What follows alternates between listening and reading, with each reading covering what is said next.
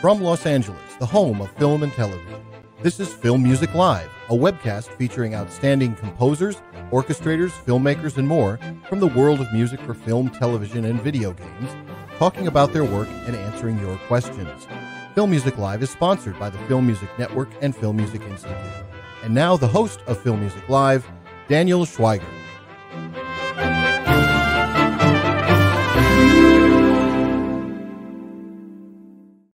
Hey everyone, I'm Daniel Schweiger, and welcome to Film Music Live, the show where you get to ask the questions to today's top composers. I'm happy to have you here.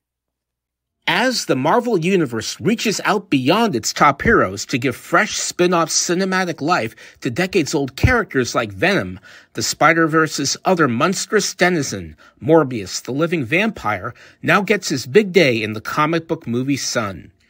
As embodied by Jared Leto, he's not so much a monster as he is a superhero with fangs, given that he tries to only snack on the bad guys. Morbius is in good, frequently suspenseful company with the longtime Swedish-born collaboration of director Daniel Espinosa and composer JON EKSTRAND. First meeting at the Stockholm Film School, Espinosa and Ekstrand found homeland notoriety on the Easy Money crime series and such dramas as Leo and Outside Love before transitioning to Hollywood thrillers. Starting with Ramin Djawadi to score the Denzel Washington South African set thriller Safe House, before returning to Ekstrand to go to Russia and find the serial killer of Child 44, Daniel and John then went into orbit for Life, one of the most grippingly memorable spawns of Alien. Going back down to a supernatural Earth for Morbius, Espinosa brings his visually kinetic imagination to the powers of flight and fangs, one musically conjured by Ekstrand with sleek retro electronics, sonar pulsing rhythm, and a somewhat sinister atmosphere that finally reveals its dark superhero score colors with a symphonically memorable main theme in full man-bat flap. Morbius is a thoroughly fun entry into the Marvel movie universe for a teaming that's mainly been about thrilling the audience, one that takes new scope here in creating the tug-of-war between a nice guy scientist battling his ultra ego's bloodlust to fight a truly villainous foe in the battle of the killer basic instincts. And now let's welcome the composer and director, breathing new life into Marvel's living vampire, JON EKSTRAND and Daniel Espinosa. Hey guys, it's wonderful. We're switched now from the the name signs. So I'm John and this is Daniel. So yeah. Well, congratulations, you guys had a bit of a box office feast at the worldwide box office this weekend. Morbius has finally seen life. I mean, what does that feel like? Fantastic, amazing. No, I mean it's much more of a relief than you would have thought it would have been. You know, I have kind of been telling myself that you know it's not affecting that not releasing the movie, but when it came out, it was so nice. You know, like I really feel like it's lovely to have it out there. Yeah. Well, Daniel, I think you were actually the first director we've had on the show. A very auspicious start for this. So I guess, to throw it out there, Daniel, what interested you in directing, and Jan, what made you want to be a composer before you guys even met? Oh wow! Should I start? I mean, I always been into music, and I always been a film nerd. So I never was like a musician, but I was producing electronic music from like a really young age, But I never thought like I could do something with it. So I only had it as a hobby. But I knew for certain that I really wanted to work with films. So then I started, I went to film school and where we actually met. But so when I went there, when I applied for film school, it's like this kind of, it's a film school that takes care of all the fundamentals of filmmaking. So it's a foundation course. Yeah, foundation course. So you could kind of choose whatever you wanted to do, and I first off I wanted to be a director, and then I wanted to be a cinematographer. But when I got into school, I saw that everybody else wanted to be that, and then I had our first like sound lesson, and they start talking about sound design, and I could see that the resemblance of music and especially and sound design was so it was so close to each other. So so I went for going for to be a sound designer, and then after that I worked many years as a sound designer and did a little bit of music on the side, and some friends, you know, and when you're working as sound designer, sometimes you need a little bit of music, and then I was there and could say like, yeah, here's some music, and that kind of started, yeah, developing, and then And then we did. I was going to do my examination movie at the Danish Film School, and I had gotten like this composer that was very, you know, lovely, but it kind of lacked any kind of, you know, youth or originality in a strange way, you know. So I asked, you know, one of my really close friends, you know, Jon, if he would do the music, and then Jon, you know, listened to it, and he laughed and he agreed, and then he started sending me tunes, you know, and parts of the picture, and I could just feel that my work became so much more me and so much more correct, and somehow I felt that I felt understood, you know, like his music helped to watch my images as I think they should be watched, and those who love. And then when I did my first feature, which was like 6 months after this examination movie, I asked Jon if we could do a movie, the whole movie together, and that was our first kind of my first feature and your first composer job. No?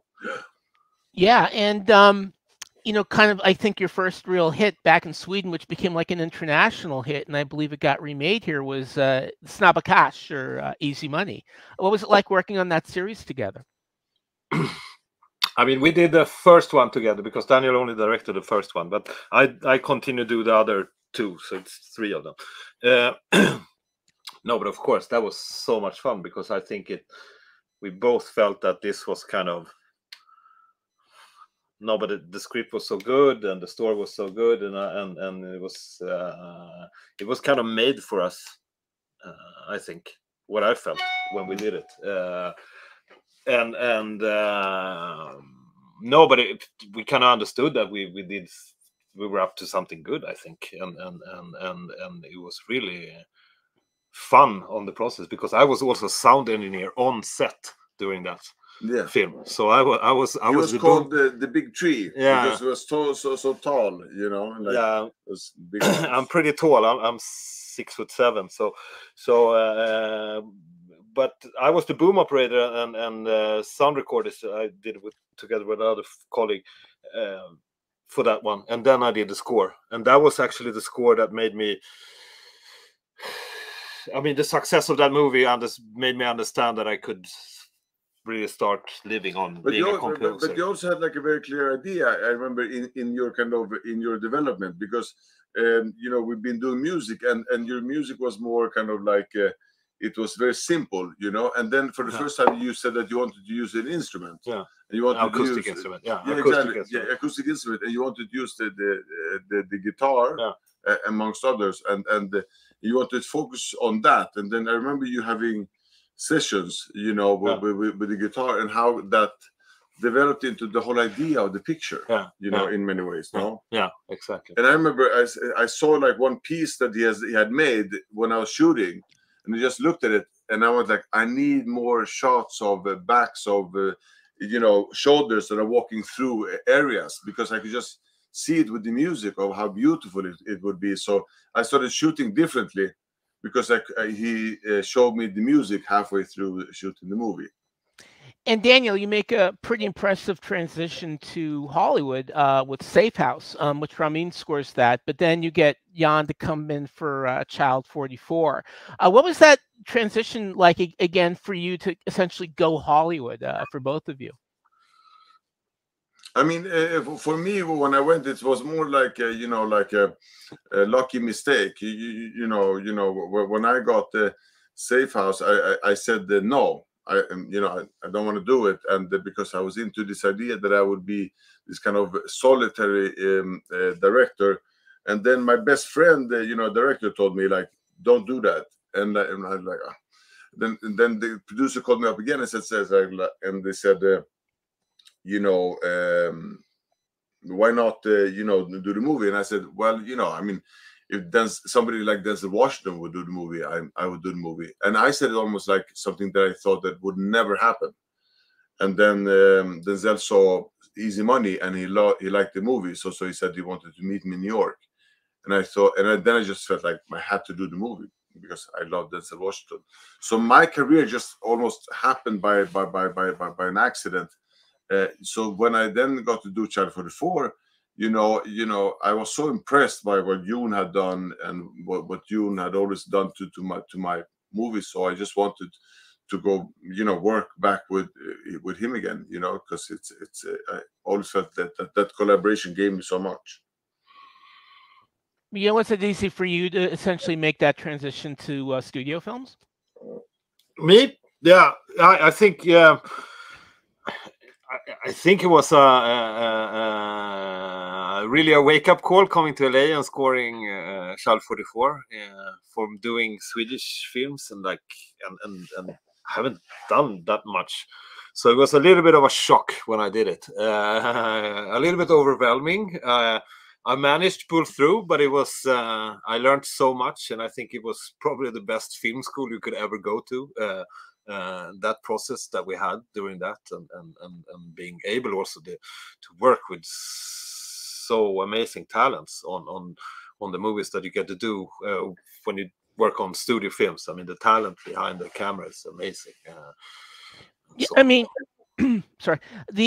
I absolutely love Life. I think it's just a lot of fun. And there have been so many Alien rip-offs that had come along, and this to me was by far the freshest and the most effective, essentially, to kind of take that Alien idea.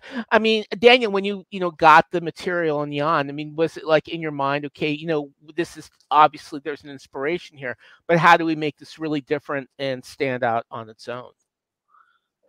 Well, I just thought that what I liked about Life compared to Alien, that it had almost more of like a Twilight Zone ending, for me, that it had that kind of like, then everything goes to shit in the end, which I always felt like was very like fun and interesting, and that kind of for me brought like a different sensibility throughout the picture,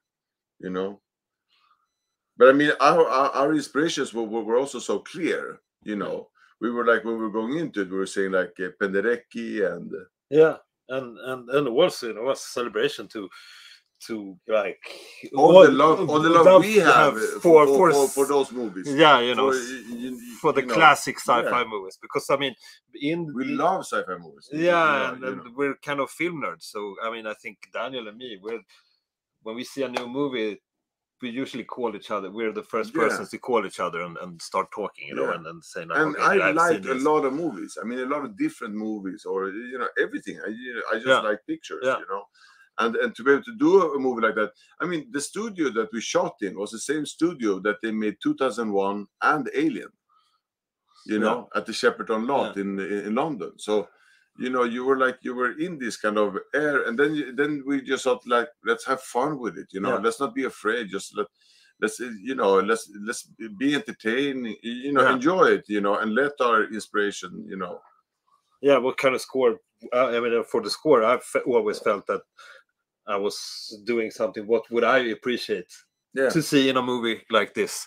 And with all the influences of the kind of movies that I've seen and so on, it's really. No, it's for me, that was a life-changing project in so many ways. I thought the score and the film were really both tremendously impressive. So again, our viewers, please send in your questions about Morbius for Daniel and Jan, and we'll get started with a Joe Reich question here. What did you want the Morbius score to sound like, and where was the score recorded? I mean, we wanted to make like a dark, synth heavy, horror kind of, with a touch of superhero in it, kind of score.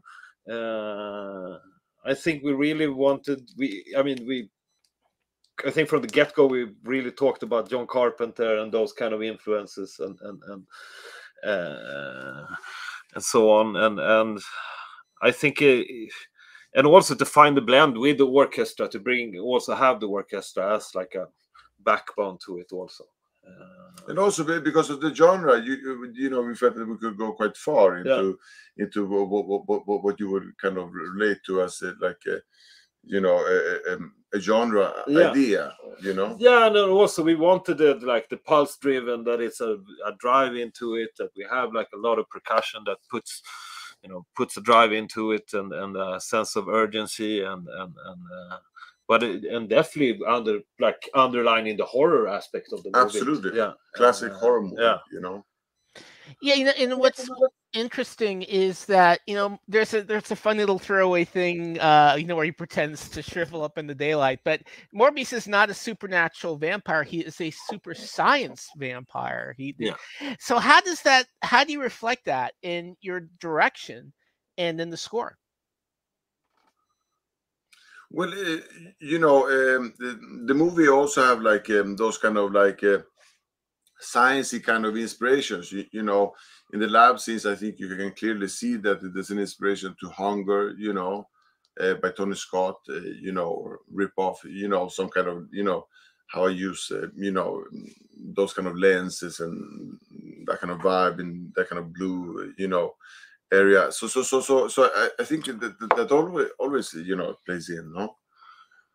Yeah, and I think, I mean, with the score, we had a lot of like synth arpeggios that was kind of like, it's almost felt like the DNA things on the screen, and that illustrates that he's trying to figure out something. Yeah, you know, that it's all this little, I don't know, science sounds. Yeah. Yeah, because again, a lot of it sounds like sonar. There's definitely sonar quality to the score. You're trying to, you know, grasp something. Yeah, you know? and it's also we re-recorded like a bits of the string ensemble that we re-recorded and kind of synthesized, but we processed it pretty hard afterwards, and it became this sonar sound that we then resampled so we can play it. You can hear it doing these kind of arpeggios a la John Carpenter in the background, and it really gives this kind of sonar feel to it. And that was great fun, you know, experimenting and finding those kind of sounds, you know, trying to do orchestra to sound like a little bit more like bats and so on, and wing flaps, and, you know, the squeaks of 1,000 bats flying and so on. So here's a question from Louis Versinelli for Daniel. My question is, when looking at the trailers, it's clear there are several Spider-Man teases and more moments that were cut from the actual Morbius film seen in the theaters. Several moments from the trailers have been cut, including some of the biggest Spider-Man Easter eggs in the teaser. However, almost all these connections were cut.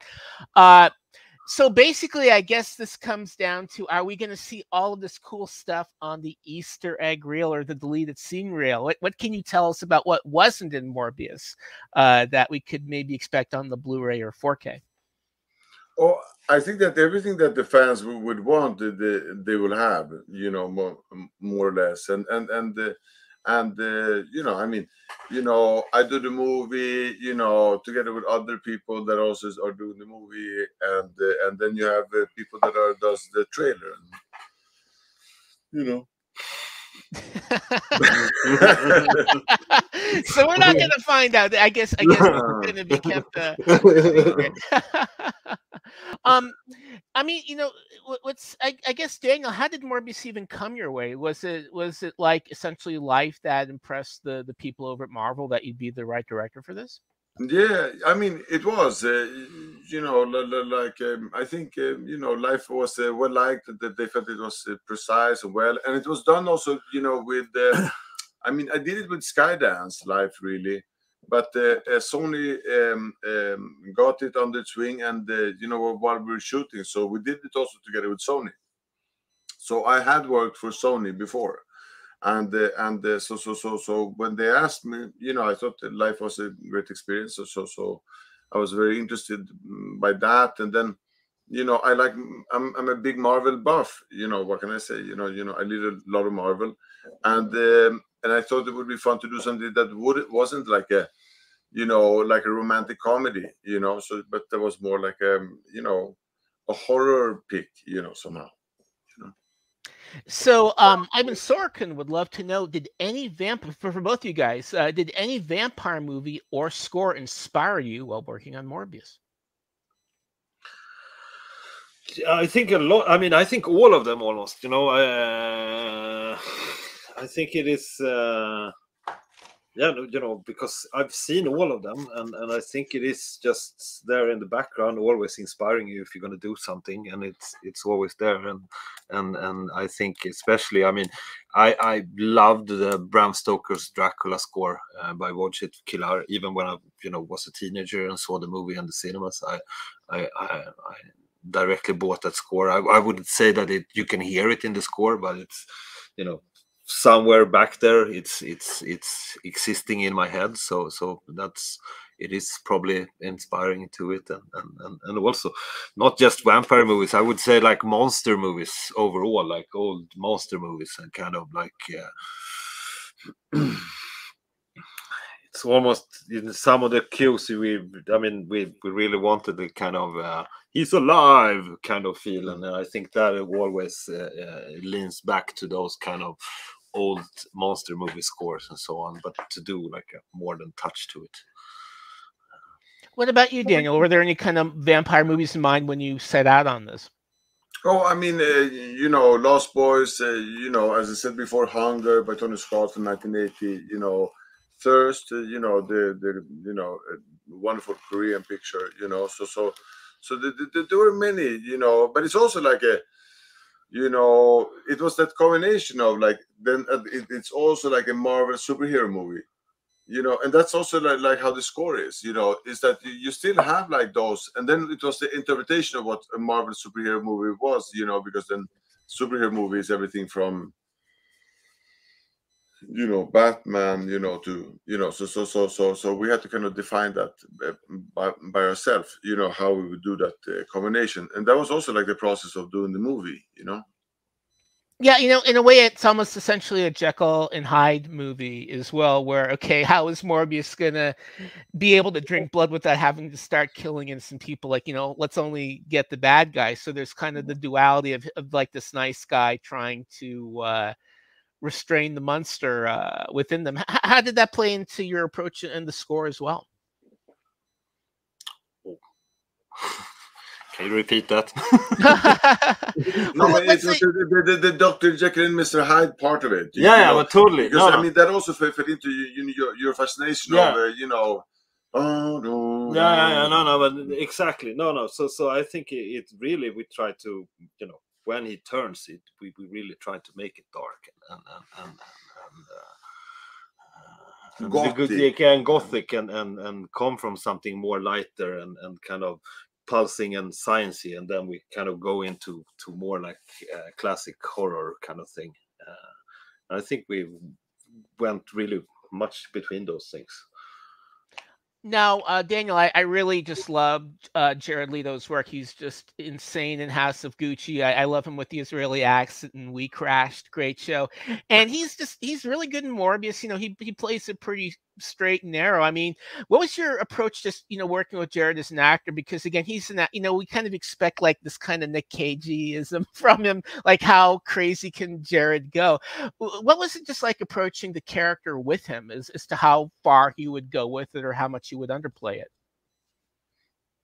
No, but it was interesting. We were talking about many things, you know, beforehand. You know, for example, the character that he plays is a person that has had a, you know, a disease his whole life, and you know how much of that pain. If you lived a whole life with a certain amount of pain in a certain kind of way that made you that you can hardly walk only by sheer will, you know, how does that change your personality? And if you lose that pain, there has to be like that kind of phantom pain that still exists there. And how does that kind of person deal with becoming not only, you know, well, but you know, heroic well, but when he changes to fully grasp how much he can do, he turns into this, you know, this other character of him that is hungry and is bitter and angry, and all those feelings that we all have, that he has to kind of learn to accept within him. So we spoke about all those things beforehand, and then when we started shooting, he was, you know, that person. So it was also a joy to work with him, because he was that person. So sometimes he could just, you know, move around, you know, like a Cary Grant, you know. So it was lovely. So I've got a question from Jose Cantones. Is there going to be a soundtrack release? Yeah.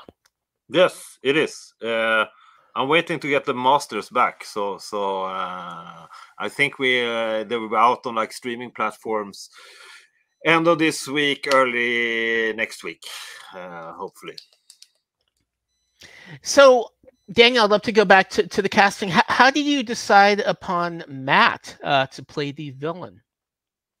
Oh, I you know, I am a great admirer of his work. So the decision was, you know, I think an inspired one. But what really made me happy was that the first time that I got to meet him, you know, when he came into the room, it was like seeing like Sid Vicious, you know, meeting, you know, a character from Brideshead Revisited. You know, he just had so much enigmatic power, you know.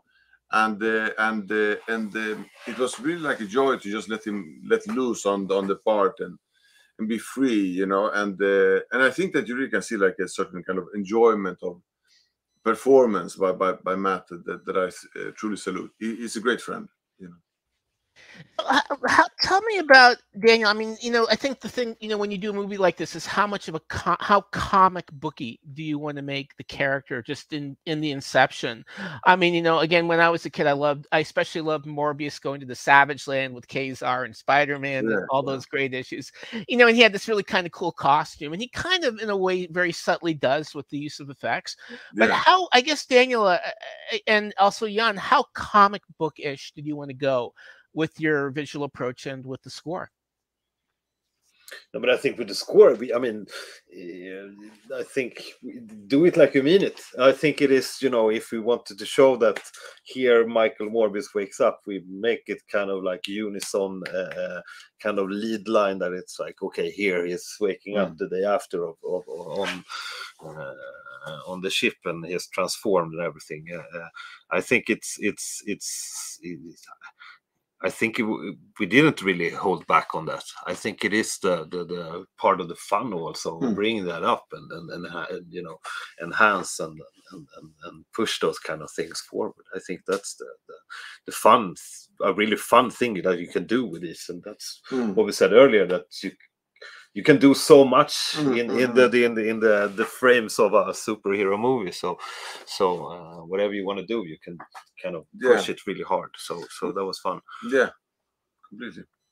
I mean, again, Daniel, did you want like the costume, like, you know, or like super white makeup, or how did you conceive visually the character and what he would do? Oh, you know, it was. I mean, it was literally like a huge, you know, thing of trying to find like which Morbius are we going to do and how is it going to look like, you know, because I mean, you really have a lot to choose from, and you know, you also have like the kind of 9 Inch Nails kind of variant, you know, in the mid-90s. So you know, I just thought that I thought Lost Boys was a nice idea, you know, and so I thought that to have him in that kind of world, who would he then become, and let that lead me to the decision of how you know, Morbius would be. I always had like this cover, you know, from I think it's the late 70s, you know, where you have a cinema, you know, and you know, it looks like a shot from Taxi Driver, you know, and some, you know, people that are of you know, bad people character, you know, in a seedy New York, and upon that cinema is a leaning kind of Morbius, and I always liked that image, you know, and so I thought, okay, let's do that, you know, and I was trying to find it, and then I thought that to use the lights was the way to kind of fill the costume always had that purple inside, so that could fill the frame, so it would resemble the costume that we all know and love, you know. I'd love to talk about the pandemic and how it affected the shoot. I mean, was it the movie completely done before the pandemic hit? No, no, no, no, no, Yeah. no, no. I mean, you were like no, no. We were like in the middle of Editing. of editing. Like I was about to yeah, start up. I was yeah, about to exactly. start up, and then it hit, and Yeah. yeah, and that was that. No, but I think that was I would say that was one of the hardest things with at least for my sake. It was one of the hardest things with this project, I think, because it's so you couldn't really go for spotting meetings. We couldn't No. really go for. So I was here in The Stockholm. interaction was really hard. Yeah, and no, and I think it's the problem was also, all the logistics of getting stuff done, or me going to the States and even going for recordings was extremely hard, because getting the work visa wasn't really possible, because the American embassy was shut down here in Stockholm. I had to go to London, but I couldn't go to London because we weren't allowed in because of the COVID in Sweden, and how we dealt with the COVID. But then I got a appointment at the Swedish American embassy, and that was no, but it just took so much time, and also recordings were, we were the first one to record on the Sony stage since the lockdown, and nobody, I mean, everything went super well, and we have a big orchestra, and but nobody really knew how to do the spacing and so on. We were the first one to do it really in on that stage, so we kind of had to, so we recorded definitely everything separate, so we had the strings and the brass separate and so on. So it was, yeah. Well, Daniel went to the restroom. Okay, good. See, he's not transforming right now. No. He doesn't have to drink blood. No, he's coming out with this Dracula fact. Okay, good.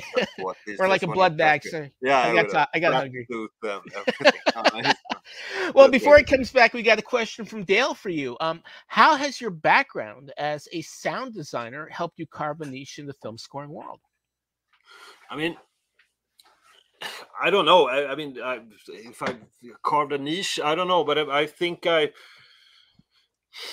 from sound design, but I think from film school and really being a film nerd and studying film and really be into like also the drama into films. I think my strong point is finding like the right tone for the scene and for the film. I think that is probably the one thing that helped me a lot, but of course the sound design also, because you learn so much about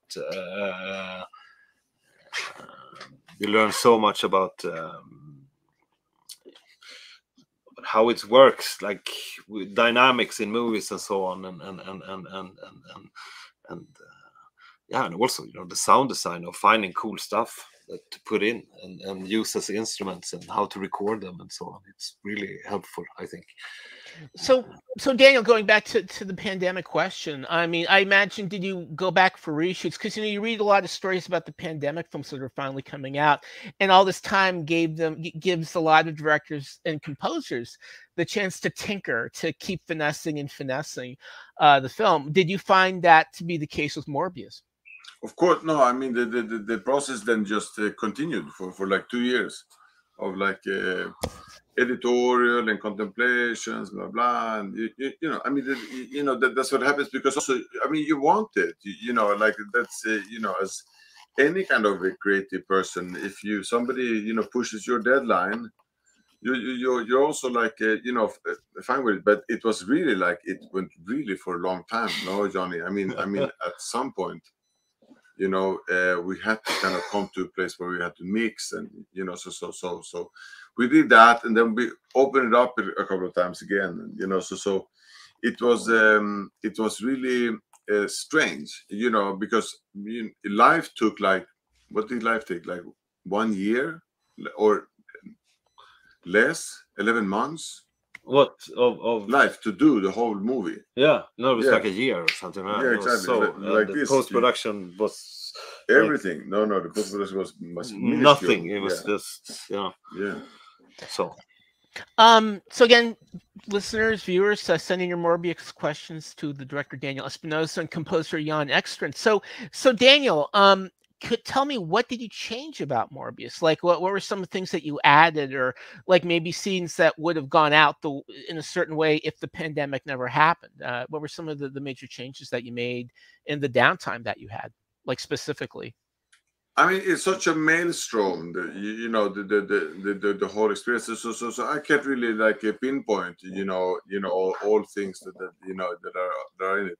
But I mean, if you're contemplating, for example, which is a popular question that you might be alluding to, if Michael Keaton was part of the first idea prior to Spider-Man, etc., that kind of MCU versus Sonyverse or Venomverse, as some people call it. Those ideas of they were there, on shooting, while we were shooting. So, and I think that the concept of the different realities comes more from kind of Spider-Verse, that you have an existing, different realities, and then on the Spider-Man that just came out, they gave a suggestion of how that works, and at this, in that movie it works once because Doctor Strange does a magical thing, but there's also like the conceptual idea, that if you ever read Fantastic Four, that there are just different dimensions, and different things are happening in them. So and that concept was already there prior to Spider-Man, and then but there were some reshoots because of Spider-Man 2, because, for example, Spider-Man shows a certain way that an eruption should look like. So then you have to do that the same way, Daniel, how did you choose the Vulture? I mean, that's a very it's such a secret question. So, well, he's in the trailer. So no, but it's more why and how, on how that happens. So. Okay, so we're sworn to Marvel secrecy. I can tell you as a fan why I love the Vulture, why I love that the Vulture is with me. As a fan, when I started, really getting into, comics is like 86 to 1990, and their Vulture is quite a big deal, in the kind of Spider-Man universe in Sweden, which was 2 years behind the American distribution. And and I always felt that Vulture was so like original and interesting, because I never understood why that old guy was so dangerous for Spider-Man, because he was supposed to be like a normal guy, and he looked pretty sick. So I welcomed that idea. It was more that the case than a choice, So here's another question from Louis Versinelli. This is for Jan and for Daniel. What were your favorite tracks that you worked on for the score, and which ones were the most challenging, and how much music in total was composed for the complete score? How much? How much music? I think it's like 92 minutes total or something like that. It's ridiculous amounts. Normal Swedish film, 35 minutes. So favorite tracks, I think when the detectives are going and breaking into, for me it's that one, because it becomes this kind of hands in the air electronic. It's like a siren sound that when we cut out to New York, I really like that part, and I think the hardest part, I don't know.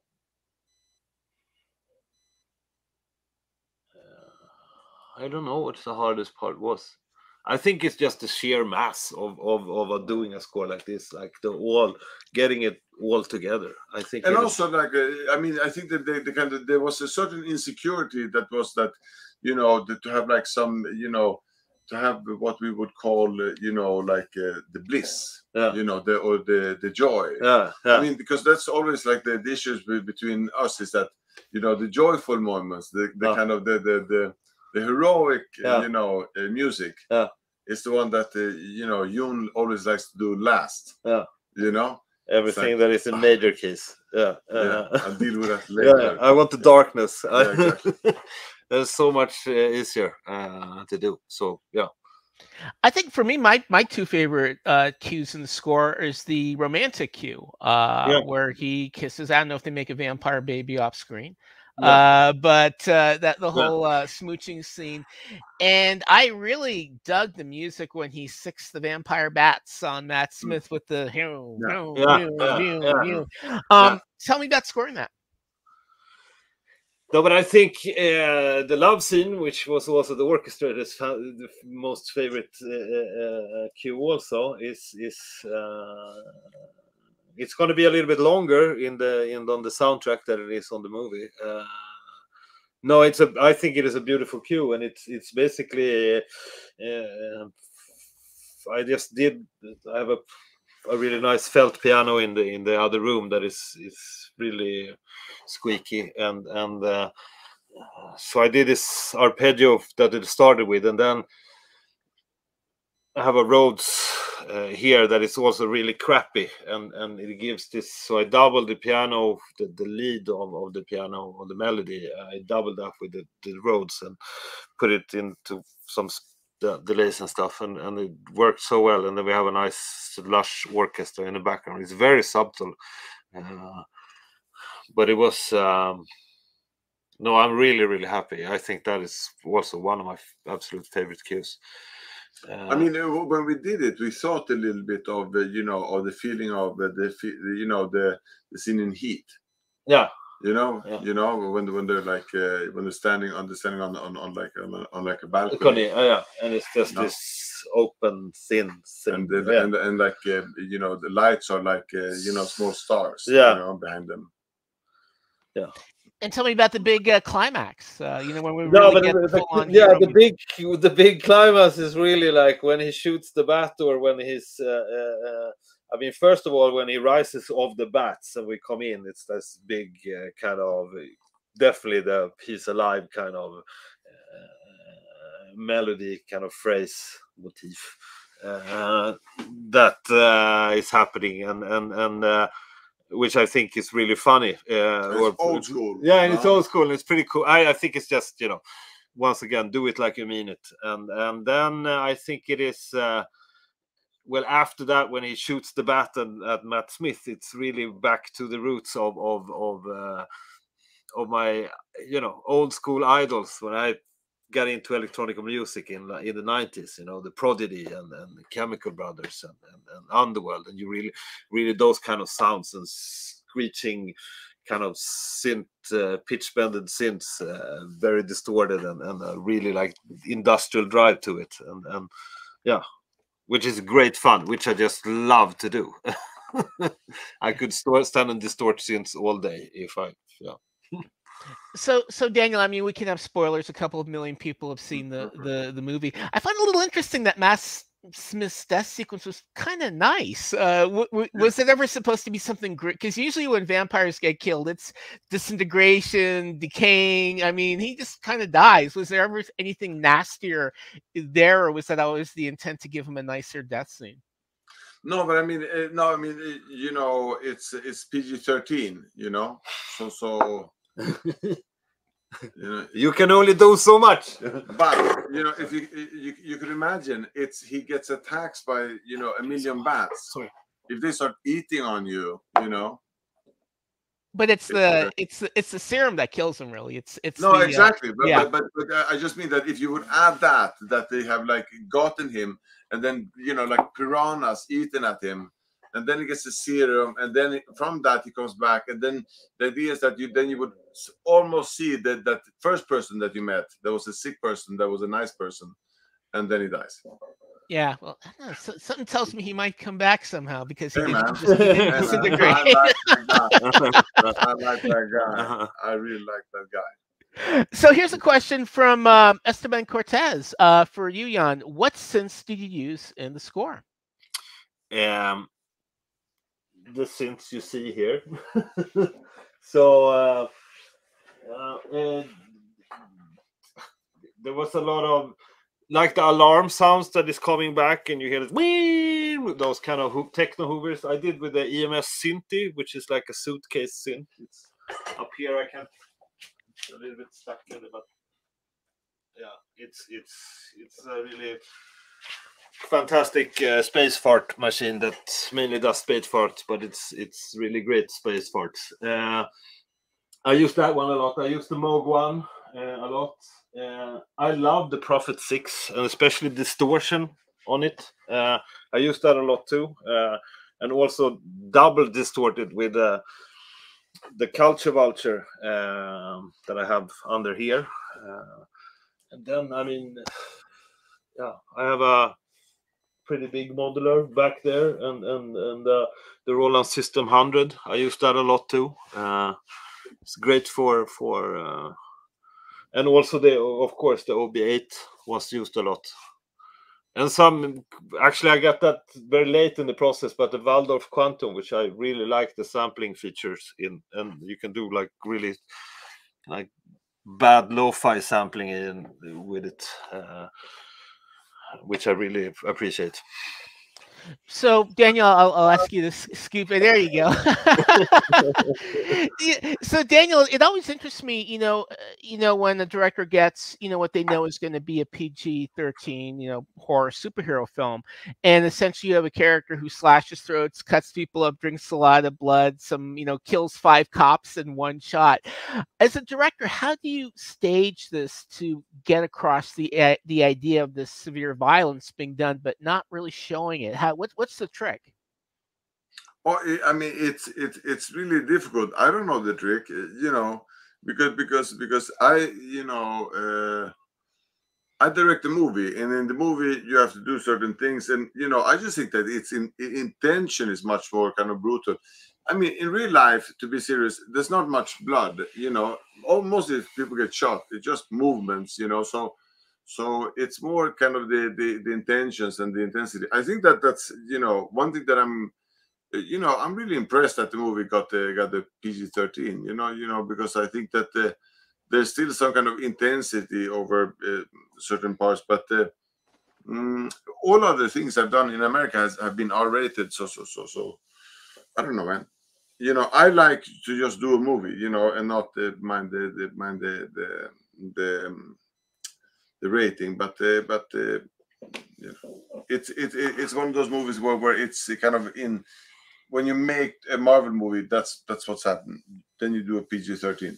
If you're not Ryan, and he deserves it. So I think one scene I particularly liked was the whole subway fight, and I think that was shot like in I think that was shot in London, essentially Dublin for New York. Tell me about shooting that and scoring that scene. I just love the whole kinetic energy. Him wiping out all the cops just like that. And just the kind of levels that goes through. It was like the first idea that I had of the movie, and I think like one of the ideas that I really got to do like. Just how I wanted it, and so I told you that was like one of the first thing I told you when I gave the script. I said like, oh yeah, but this subway scene where it just says that they run down, the subway, he hits him, and then they talk, and then he flies away. So I told him of the whole idea that it would be like this rotating thing, and we were. I mean, the whole movie is very like, like it has that kind of. Yeah, and it's also almost like the synth lead is following him around when they're running up the wall. So then it's all, we try to replicate that a little bit with the synth to like really push them on and this distorted kind of high bass synth sound.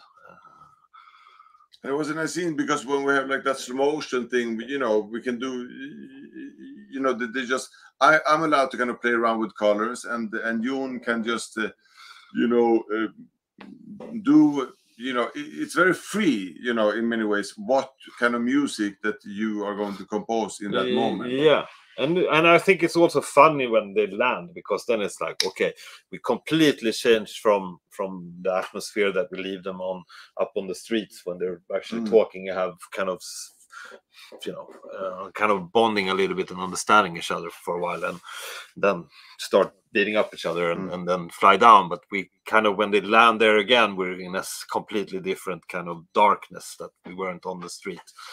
And I think it's, yeah. Which I thought was really fun. What's it like being part of just this giant Marvel tapestry, just in terms of, you know, I guess the oversight that you have? Because obviously it's like the first franchise, you know, movie outside of Snap and Catch that both of you guys have done, but at this level.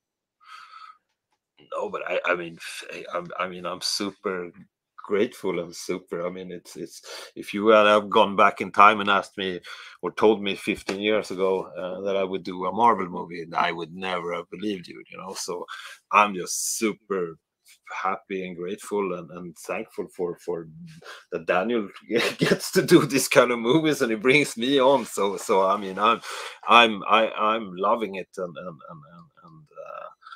it's definitely not something I take for granted, no, and of course it's a huge responsibility, and sometimes it's really, in a way, you think about it, how big it is, and then you get kind of scared, and it's kind of no, it's a special thing, I think. What was it like for you, Daniel? I mean, you know, essentially. You know, I think that, I mean, first of all, you know, I think that Jon's work is absolutely gold. You know, I mean, so he says, you know, that I bring him on, it's bullshit. You know, I'm just, you know, I'm happy to work with Jon as long as he will have me. At some point, he will just kick me out and says, like, I have better directors. I'm not going to work with Mr. Espinosa anymore. But no, but I mean, you know, for me, it's much more like, you know, it's such a kind of big enterprise for, you know, a lot of people involved, and you know, so it's both the joy as a, you know, to see one's, you know, as a 12-year-old see oneself, and then it's a very complex system of how things are done.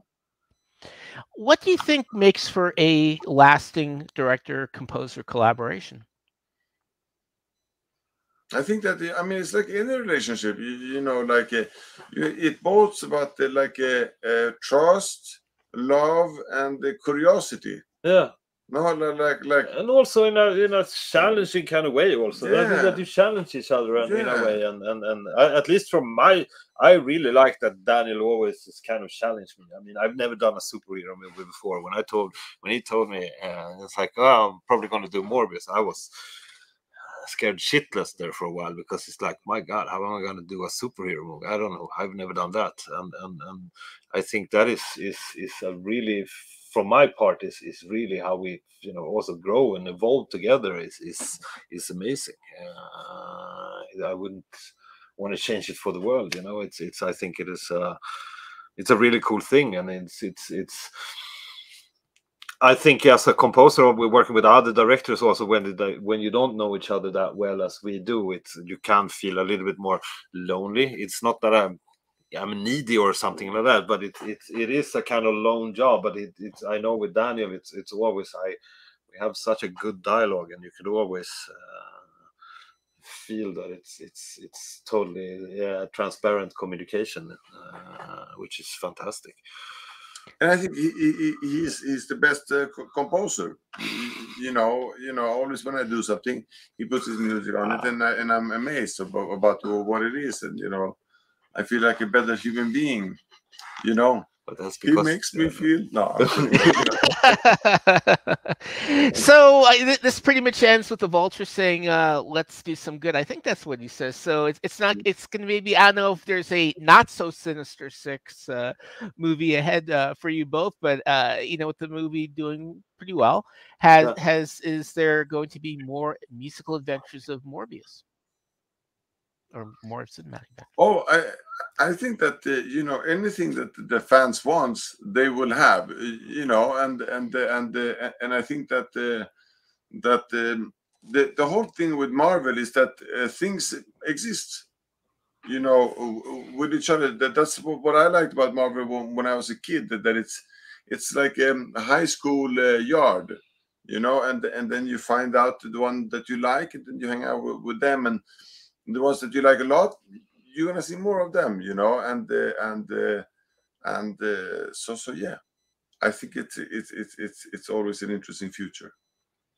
And I guess last question for both of you: if you had your pick of a deep dive Marvel character to make a movie about, to score, who would it be?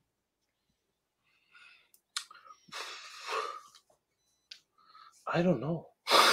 No, but I used to, when I was a kid, I liked this, but they made a TV series of that I never saw because I kind of understood it, that wasn't that dark. But I always saw Cloak and Dagger was a kind of cool series, and I think you could make it so dark, you know, that it could be this terrible, not for kids, you know, and then it's like PG-18. That would be great. Amazing. Yeah, no, but I think that would Disco, be fun. Yeah, and disco. know, Yeah, I know. Also, of total fucking darkness. Yeah. And just eating people's. Yeah. So Yeah. Well, Cloak and Dagger meets Morbius. I am there. Yeah. John and Daniel, thank you so much for joining us at Film Music Live. I want you all to watch Morbius. It's now in theaters with the on-score on Madison Gate Records this Friday the 8th, I think. Thanks to Mark Northam, our producer Dale Turner, Andrew Kropp, and Kyrie Hood at White Bear PR. And I will see you on the next Film Music Live. Thanks, everyone. Thank you. thank you.